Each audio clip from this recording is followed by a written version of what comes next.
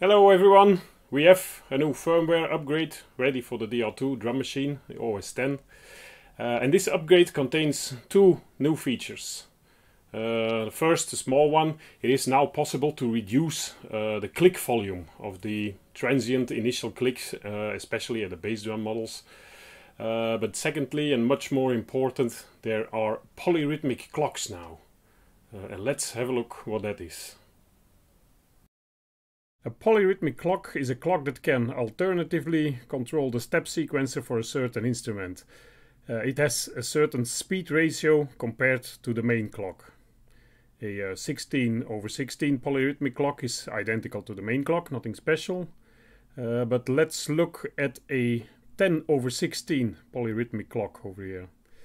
The instruments assigned to this clock will play 10 steps stretched over the time needed for the main clock to play 16 steps. Or an 8/5 poly clock will play 8 steps in the time the main clock needs for 5 steps. You can also see here that the poly clock restarts from step 1 every 8 steps or every 5 steps of the main clock. And so on. Let's hear a few examples.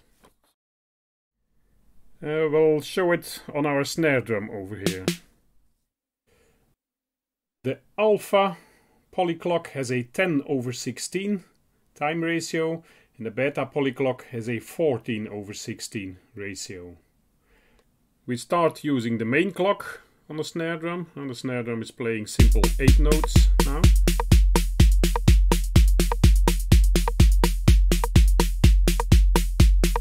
And now we change to a 10/16 polyrhythmic clock.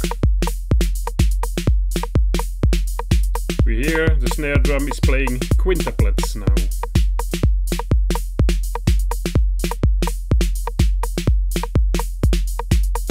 And then we change to the 14/16 clock.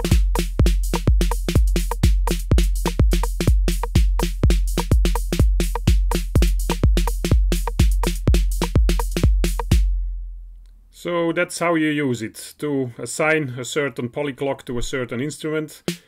Keep the instrument button down and hit alpha or beta.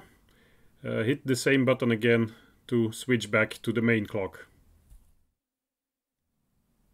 To set a certain speed ratio, keep the alpha or beta button down and use select and value to set the ratio numbers.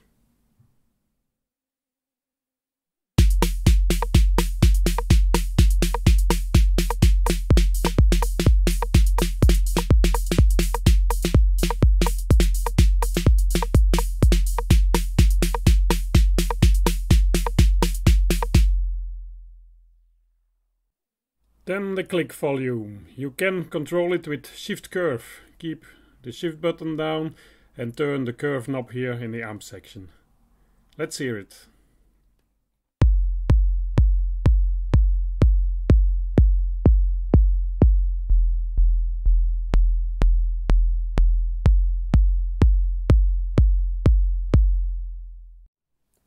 Alright, that's it. You can find the necessary files in the download section on our website. And then we wish you a lot of inspiration and thanks for watching. Bye.